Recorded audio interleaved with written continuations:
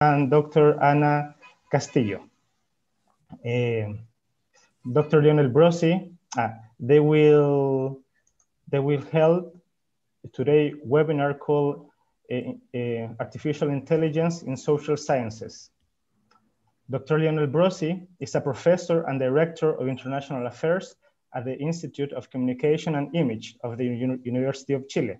He's also a director of the Artificial Intelligence and Society Hub and a faculty associate at the Bergmar Klein Center at Harvard University.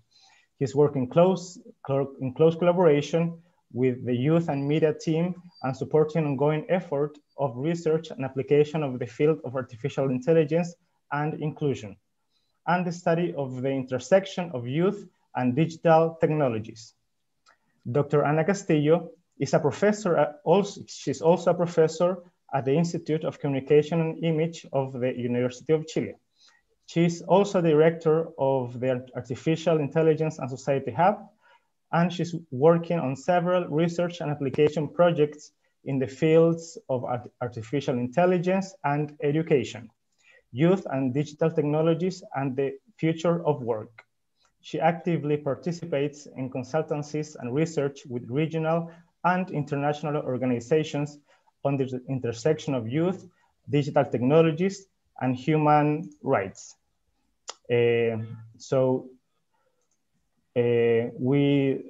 Both Professor Brosi and Professor Castillo will give a lecture, and at the end they will Q&A any question you have. The webinar will last 50 minutes, so I will be in charge of the chat. My name is Osvaldo, so let me introduce and pass the word to Professor Lionel and Professor Castillo. Thank you. Thank you, Osvaldo. Thank you all for being here, and thank you for having us. We're delighted to be sharing with you some of our research and points addressing the main theme. I'll be sharing my screen now, so I give you Lionel. Okay, so Anna, are you going to share the presentation? Okay, thank you all for having us and for participating. As Osvaldo rightly mentioned, we are directing right now a research hub that is called Artificial Intelligence and Society, in which we do a lot of research and application on how artificial intelligence is impacting different areas in our lives. So what we are going to show you now is, firstly, maybe Anna, you can tell the first topics that we are going to approach, and then we start right away. Well, this is the main topic. We're talking about artificial intelligence and social science from the approach that Lionel just mentioned, but we wanted to address what is this webinar about in a few words. First of all, we're going to share with you a general understanding of where we stand and where we put ourselves, but in relation to two main topics within the social sciences. There are artificial intelligence and communication, artificial intelligence and ethics. And in the second part of the webinar, we're expecting to share with you a methodological perspective on artificial intelligence and youth, and some research insights on AI and youth as well, from all of the ongoing projects for the of the hub, of the Artificial Intelligence and Society Hub. So maybe we could start right away by defining how or what we understand by artificial intelligence. There we are.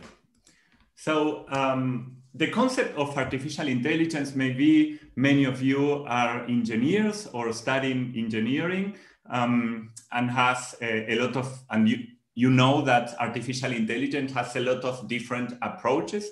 But here, for the purpose of this webinar, that it's intended to the general public, we are positioning artificial intelligence as a kind of intelligence, and I said it into quotes, demonstrated by machines in contrast to the natural or human intelligence, so not only by humans, but also by animals. So AI, as currently we know it, includes tasks such as planning, understanding language, recognizing objects and sounds, and learning through experience.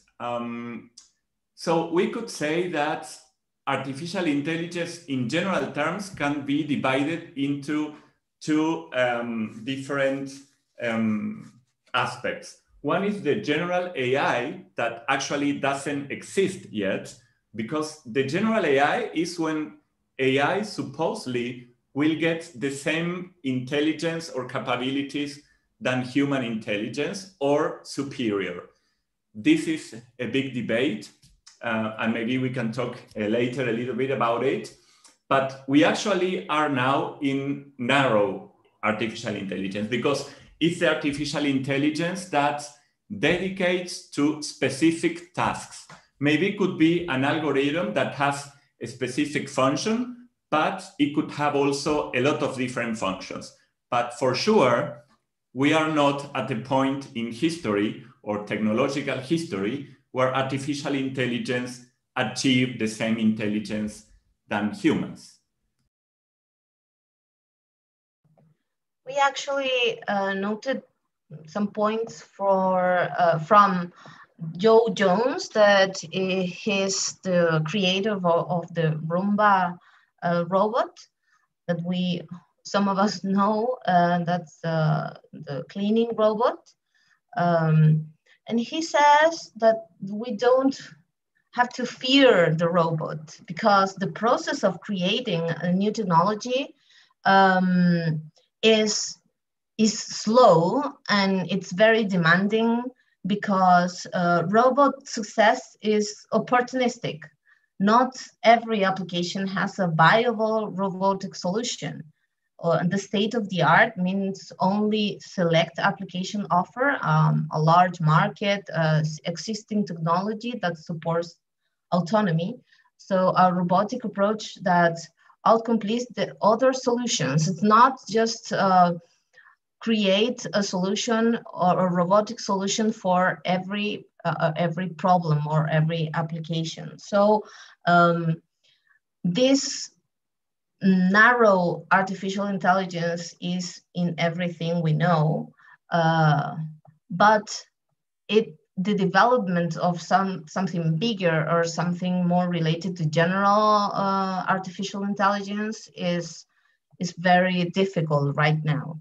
So we could understand that singularity or the idea of a general artificial intelligence is not near in the future.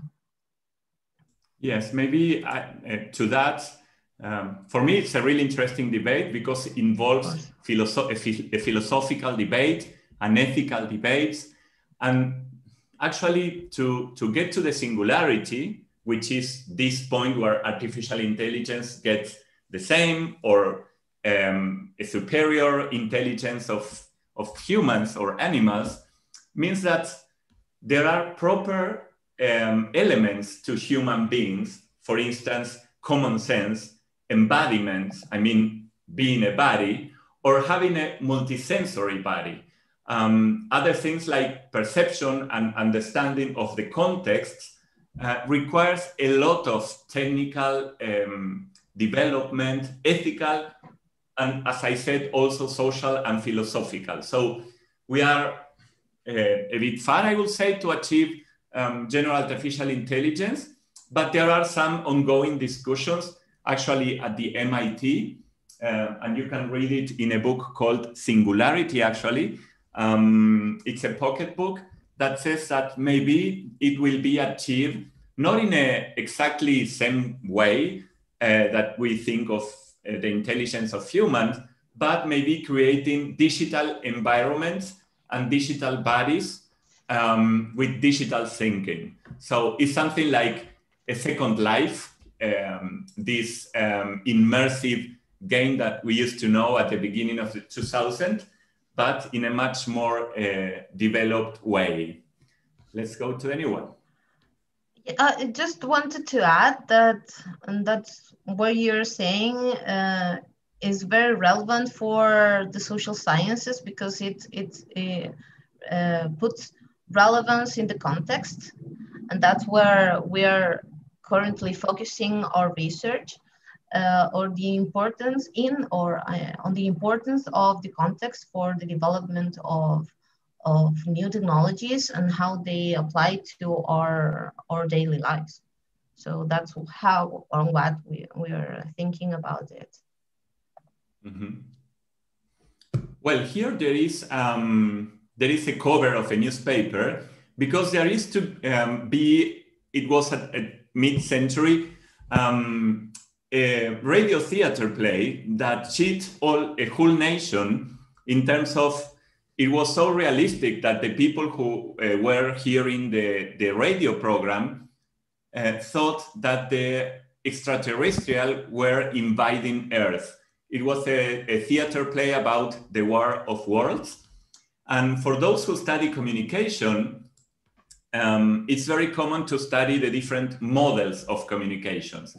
And I will say that one of the first models, even if it was not scientific, was the one called the hypodermic needle, or the magic bullet. This model stated that news or messages go straight to audiences, to massive audiences, and the audiences react passively, like right away, according to what the message says.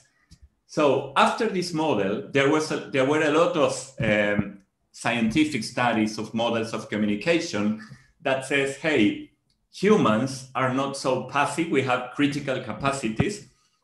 So we don't react right away from what social media says, for instance, or from what we read on social media. Well, now it's social media, but in that times were like traditional newspapers, for instance, or radio. But if we think of social media, now there is a big discourse on misinformation, which is a total reality, because we have this concept called filter bubble, which it was coined by Eli Pariser, that says that the algorithms are shaping what kind of information you are receiving. For instance, in social networks, for instance, in search platforms such as Google Search. And this has a lot of implication for freedom of expression, for plurality of content. But there is also this thought that states that people are reacting passively again to what the algorithms want us to read. So there is a big debate, because it's like going back to the hypodermic needle theory, but I think it's a bit more complex. Of course, algorithms, those algorithms, for instance, that are behind the social networks, that personalize content for us according to what we read, what we like, what we share, actually according to our full digital footprint. Of course, it shapes our worldview, our behavior in some aspects, but we have to take in mind that it's always multidimensional. It's not just that algorithms are shaping us like if we were totally puppets, but it's important to understand critically the way they work, just to have more freedom of decision. I wanted to add, in that sense, that Pariser also mentions, and I find it very interesting, that he mentions the responsibility of platforms and companies in that shaping of our world, because companies and algorithms make decisions based not just on what we share or what we are paying attention to, but also from where we are. So algorithm and platforms are shaping our world, defining us, or because of these characteristics that we are not always aware of, or we are not always thinking about. So I find it interesting because it's not just responsibility of the user that is sharing some information about themselves, but also from the companies that shape specific content or specific interest due to our where we are in the world, not just about what we are willingly sharing. So I find it very interesting because it allows us to think about how the algorithms are designed, implemented, and can be evaluated. And that's also important for the second part of our talk. Yes, in this, regarding this, we have to think that algorithmic agents that actually, we can, for instance, for those who are not into cybernetics or computer, when we talk about algorithmic or algorithms, we think about a series of instructions that leads to a certain outcome. But when we connect algorithms with artificial intelligence, it's because they can predict, they can take more complex conclusions. And I think it's important to understand that this kind of dynamics or this, yes, the behavior of the algorithms are introducing new dynamics that force us to rethink the existing models of communication. Consider, for example, that an algorithm is capable of receiving, emitting, analyzing, predicting also, and creating and generating information. If we read if we explore the models of communication from the Second World War to today, in generally thought as machine human, but in a way of how the message is produced and received by audiences, and also human.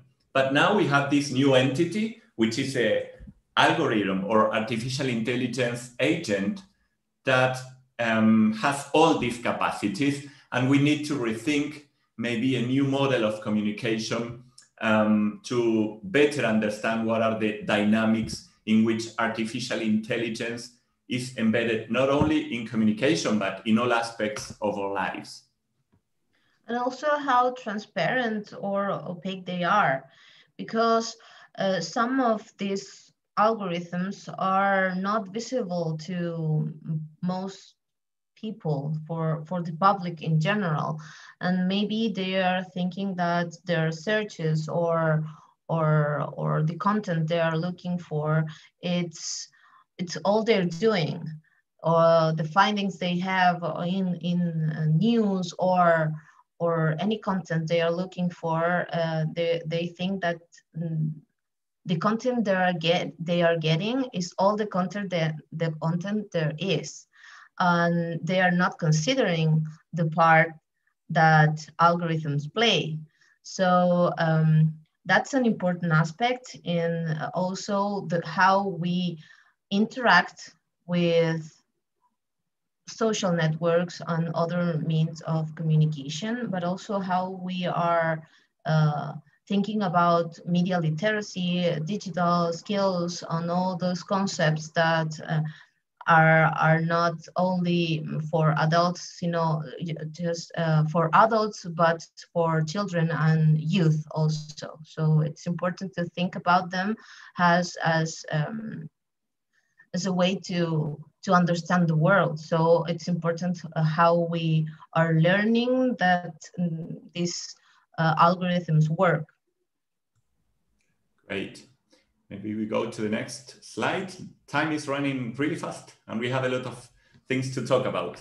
One of the main things of this presentation is regarding to ethics, right? Because artificial intelligence has the potential, and it's deeply nowadays impacting our lives and transforming our futures in so many different ways. So in this regard, ethics must be transversal, and it has to be always at the center of any design, deployment, implementation, and use of AI technologies.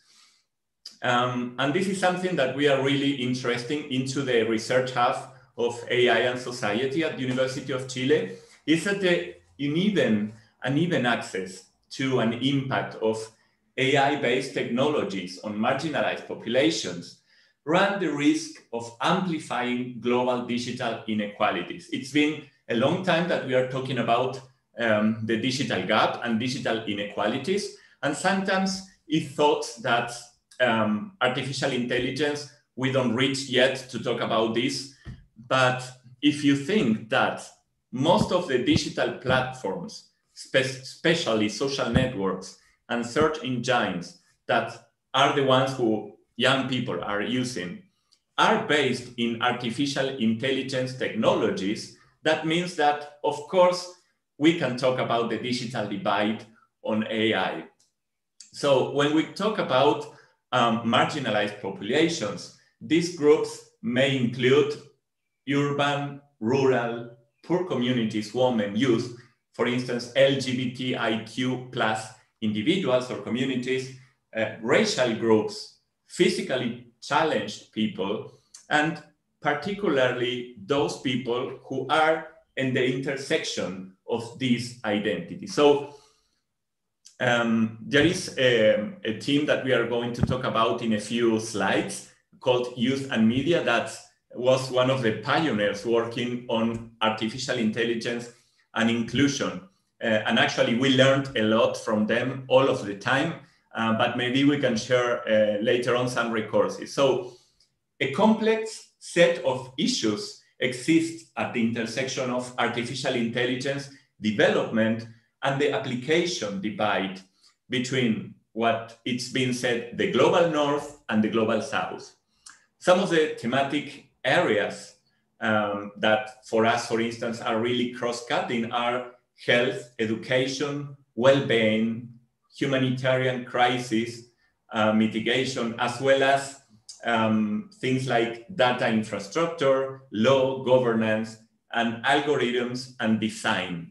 So there are a lot of topics that involved and need the view, the exploration, the study from the social science and humanities, just to ensure that AI design, development, and implementation and use is actually ethic. Okay, let's go to the next one. These are some of the examples or some of the areas that we are referring to in regard to AI and ethics. We work on AI in education through the construct of a database of what we are saying about data education or education for data. So, as we said, all the fields in which AI is embedded and all kinds of AI development and implementation need a human-centered an ethical approach. Sometimes technologies move faster than our possibilities or approaching or our capability of approaching them critically. But we have to recognize that potential impacts and regulation on its design, implementation, and use is very, very important. Many countries in the world are working on ethical frameworks for their national AI politics, being Chile one of them. And there are also regional and global frameworks that we are working on as well with. Okay, we can see some examples. Mm-hmm. Maybe the next slide, if you can, Anna. Yes. Okay, cool. So this was actually a conference in Beijing that I had the privilege to assist. It was a conference where it was written and designed the consensus of artificial intelligence and education. So this conference and the consensus was originated by UNESCO and the government of the Republic of China. And it's the first ever document to offer some guidelines on how best to harness the potential of artificial intelligence technologies for achieving the objectives set out in the Education 2030 agenda. So the consensus was adapted during the International Conference of Artificial Intelligence and Education, which was held, as I said, in Beijing, and it included the participation of, I think it was like 500 representatives from more than 100 countries and 10 international organizations, among them UNESCO, UNICEF, ITU, etc. So we wanted to share this because this consensus explores how to promote AI in education, but from an ethical and human-centered standpoint. The consensus is quite long, but it includes planning in education policies. It includes education management and delivery, teaching and teacher empowerment also, because sometimes these technologies are difficult to access or difficult to be literate on how to use them. So there is learning assessment, development of values and skills for lives. And this is a topic that is very important. And I will say that it's one of the biggest benefits of artificial intelligence in education, because it will allow, if we prepare a really ethical framework or regulation, to be able to access education for life. This is in here, it's very important to work in a multi-stakeholder level, not only universities, but also with the private sector, with NGO, and with international organizations. So the purpose is promoting equitable and inclusive use of AI in education, involving gender equality, which is also very important and transversal to all the science of artificial intelligence, and ethical use of data in education, because we are dealing here in some cases with data from children as well. So because artificial intelligence in education to work well, it needs to monitor, to evaluate, to research on behavior. So what we are doing with this data is very important in terms of privacy, security, and well-being of the students, even if they are adults. So one of the main challenges for all the states is to develop and implement policies to promote the implementation or the integration of artificial intelligence in education. And here we have a huge gap, because generally artificial intelligence is more developed in countries from the global north, and also of course in China. But for instance, in Latin America, we still have a long way to go. But it has one advantage, because these technologies are not totally implemented in Latin America. We still have the time to think about it critically, to think about what are the possible impacts that these technologies may have in our society. That's why here in the so-called Global South, it's very important, this space, this time that we have to really think about on ethical and social concerns. Maybe I can share with you some highlights of the consensus.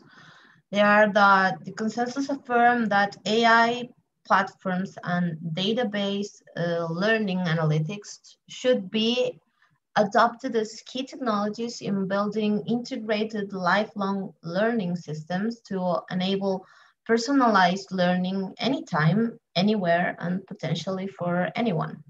It reinforces the need to ensure that AI promotes high quality education and learning opportunities for all, irrespective of gender, disability, or social or economic status, ethnic or cultural background, or geographic location. And it also calls on efforts to support forward-looking reviews of frontier issues related to the implications of emerging AI development and facilitates the exploration of effective strategies and practices for using AI to innovate in education with a view to building an international community with common views on artificial intelligence and education. What we are going to show you now is a center that we actually work with from the beginning when we opened, when we created actually the Research Hub on Artificial Intelligence and Society. Let's see, Anna, if we can move to the new slide. And this center is called, the project is called Youth and Media. It belongs to the Berkman Klein Center for Internet and Society at Harvard University. And we work really in close collaboration with them. It's a team led by our colleague and friend, Sandra Cortesi, that she has also participated lastly in many talks here in Chile, and of course, internationally. But what is interesting about this center is that they approach all possible different areas of the digital life of youth. So they work on the intersection of youth and digital technologies. And as I just said, when we talk about digital technologies, today it's really difficult to think about digital technologies that don't use at all artificial intelligence, especially if we think about the daily practices of youth with technologies, which involves social networks and gaming, for instance. So this team is one of the global reference on the study of this intersection of youth and technologies.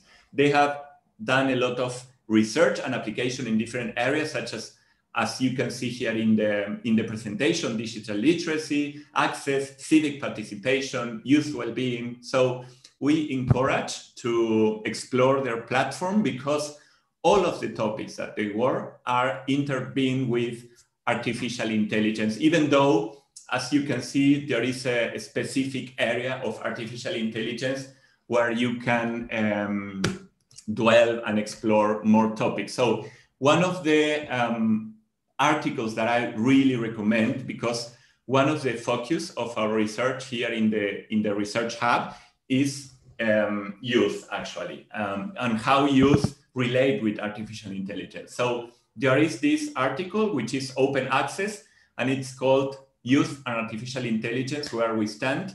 It's made by Alexa Haase, Sandra Cortesi, Andres Lombana. All of them are working together with us in different projects, or we are working with them as well. So I really highly recommend to explore this. One of the most important things that I find very, very useful is that in the field of artificial intelligence and society and social sciences, so society in general, is that we are challenged by the task of defining our ground or where we stand, and the Youth and Media project of the Berkman Klein Center really makes it easier in that way, because they have specific, well, the website and the general projects are always like orbiting these definitions, and they are all published public in the web. So it's nice for me to share it with you, because it gives us a common ground to start talking and discussing the topics. There was one question in the chat that was what the lines in the squares refer to. Is just the design. Every square has colors and lines. It's just a design for, it's a print screen from the website of Youth and Media. So it doesn't have a special meaning. It's only aesthetics. Thank you for the question. Well, we're moving forward to some more practical practical experiences, but it's nice here to see this map of inclusion of children's issues in national AI strategies. It's from UNESCO. The link is here, we can share it. Maybe you have it, Leo, in our notes. But the most important thing is that they are referred to 4 main issues, and they evaluate over 20 national strategies. And they came to the conclusion that very few of these strategies really mention in detail what AI means for children and their rights. So you can interact with this visual in the link, but the most important thing is that there are some countries that are working on addressing children's issues in the national strategies, like Colombia, and also Chile has as well some young people participating on the national strategies writing. So you can interact with this, and we are sharing the link right away. Okay, thank you, Anna. Oh. Maybe, the presentation moved away. Here, Okay. Because here you have the, there's the review, but somewhere here is the interactive visualization, so you can... Maybe we can share the link in the chat. Yes. In the next minutes. No problem. Okay. And also, here's one of the activities. I don't want to run out of time, but as Leonardo was mentioning earlier, there are some work from the international organizations to provide policy guidance for on AI for children or regarding children's rights. And this is a workshop that took place on Sao Paulo last year for UNICEF, Latin American, and the Caribbean. It was hosted by CETIC in Brazil, and we worked on a methodological approach that was participative, and we wanted to share it with you because it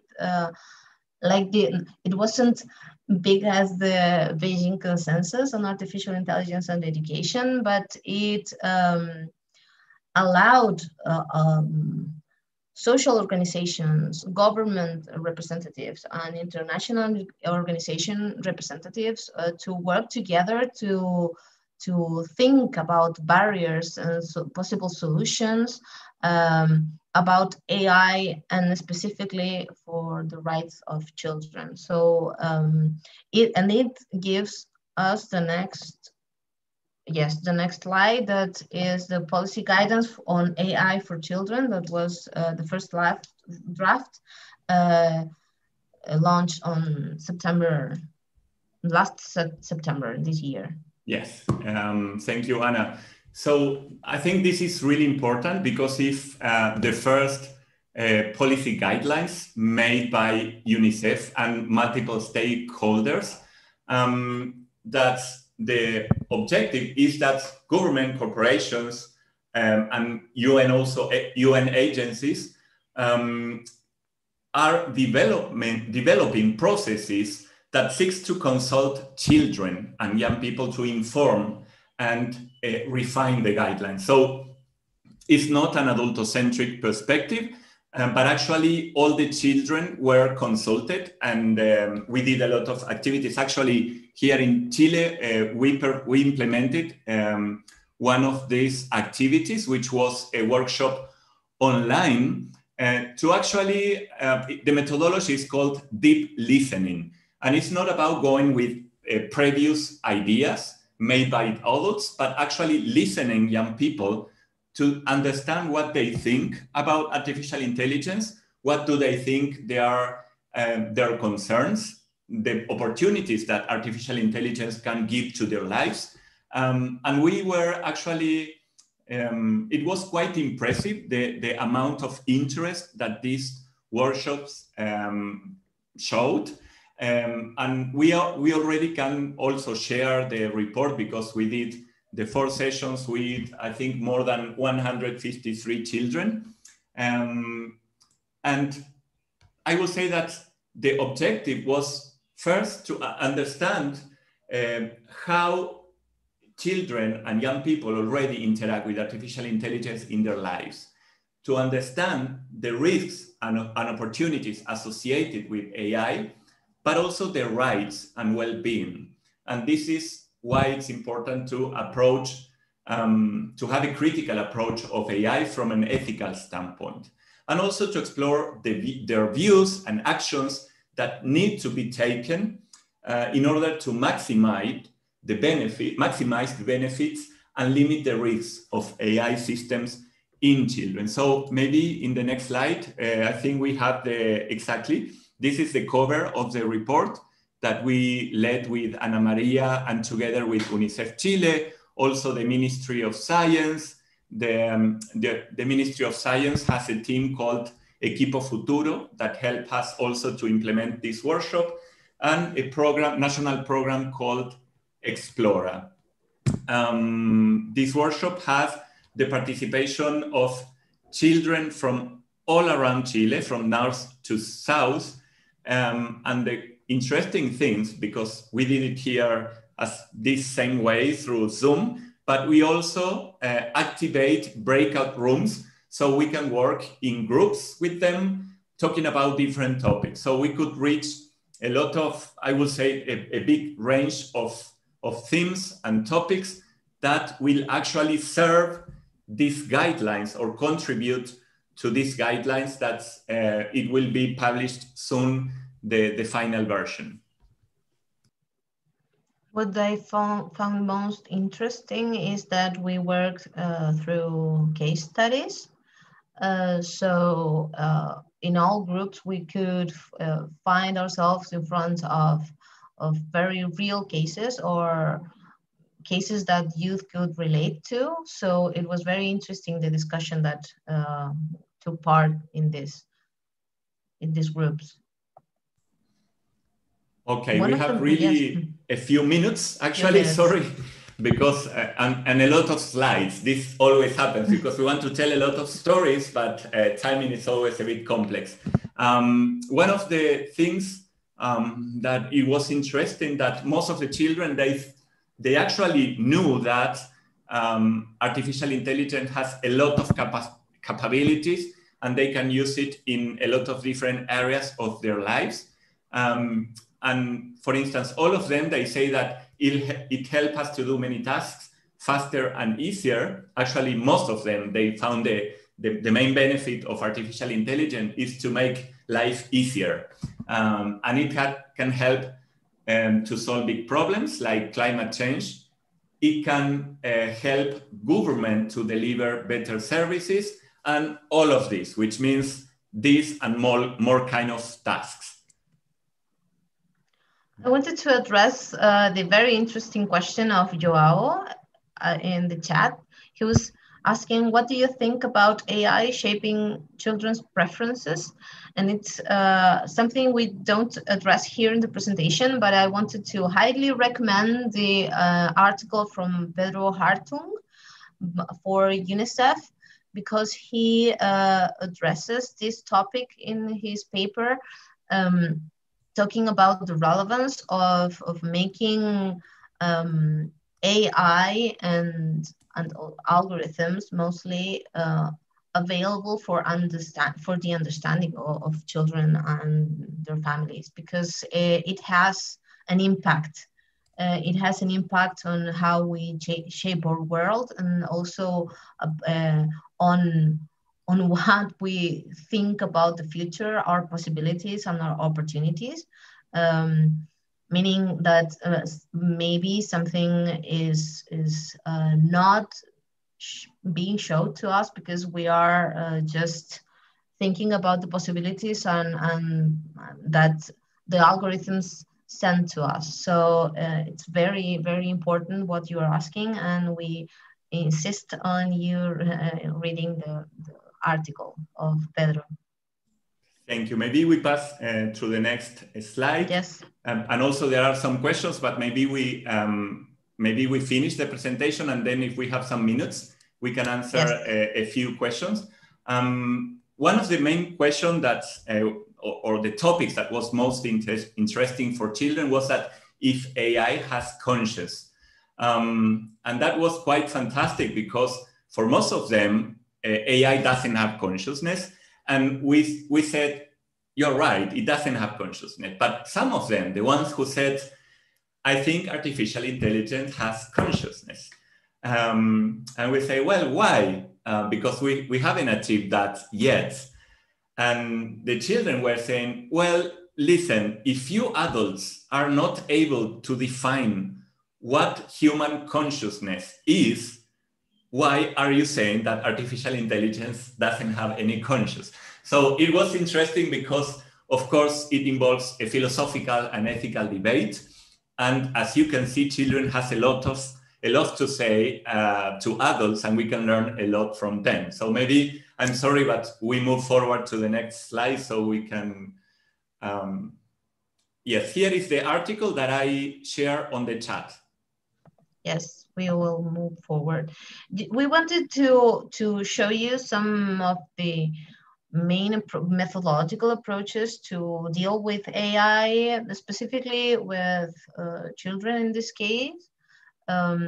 This is from Responsible Data for Children. It's a matrix that allows us to question the decision provenance mapping worksheet. And we have here all the parts of the development of an artificial intelligence and all the questions that we should ask these stages.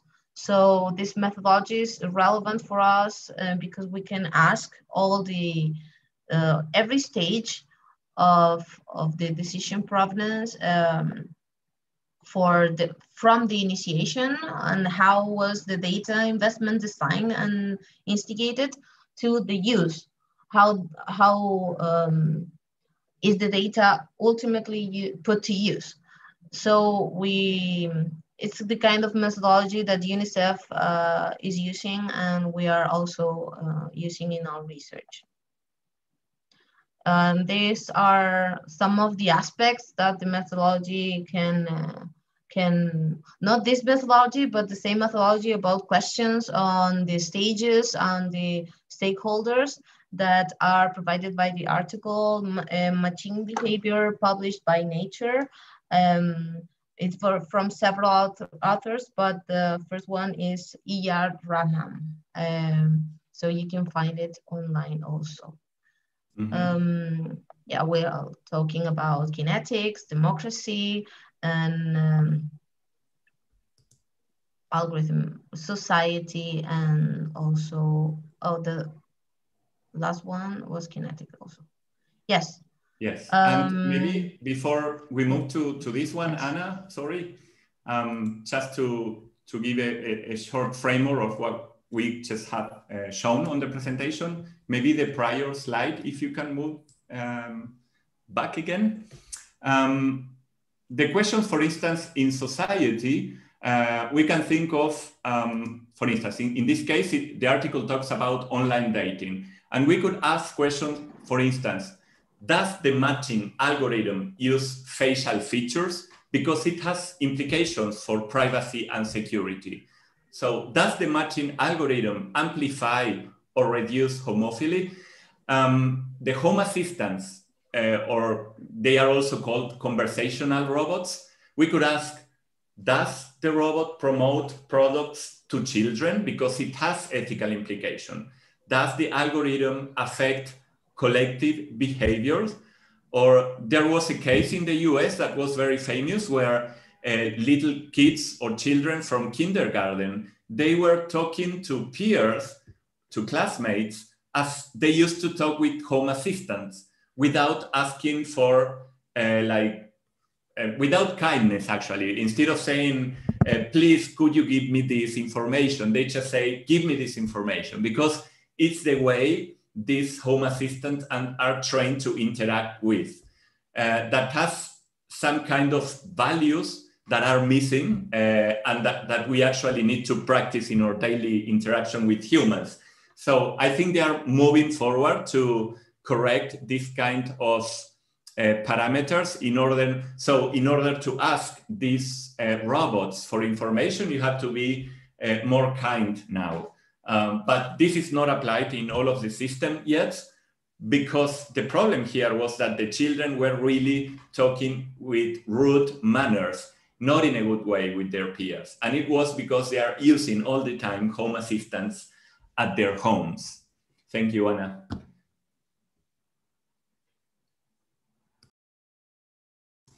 Okay, here is an amazing project that is, we are running it now and working on it. We are doing it together with the national, it's funded by the National Research Council of Norway, and we are doing it with the Business Economics School from Oslo. It's a big project, European project, that it's led by Christian Fiesler, and we are doing the Chilean chapter. And it has a lot of implication on how algorithms shape our lives in some ways. And in this case, we are working, the project is called Future Ways of Working in the Digital Economy. And we are working in what it's called platform economy. Specifically, those delivery platforms. Do you know this platform where you can ask for food to your home and somebody comes in a bicycle? Well, what happens in the life of the workers is actually highly shaped by algorithms, because algorithms tell them where to go in the city, where they can't go. Algorithms are giving them, the application is sending them all the time alarms and sounds on how they should react, if they should move faster, or if they have only a few minutes to deliver the food to their homes. And actually, there are a lot of invisible questions or invisible dynamics and things that we generally don't hear or don't see. So what we are doing is working, well, we did actually focus group, we did a cyber ethnographic study in Facebook group from delivery workers, but also we are collecting WhatsApp audio files where workers, specifically women and non-binary workers, are telling us their stories, their vulnerabilities, things that happens during their work. And it's a way of understanding these dynamics that never, in general, they never show in media or, yes, in mainstream media. So what we try to do is understanding how algorithms shape their life of the workers, but on the other hand, giving the workers a voice to talk about things that are generally invisible to us.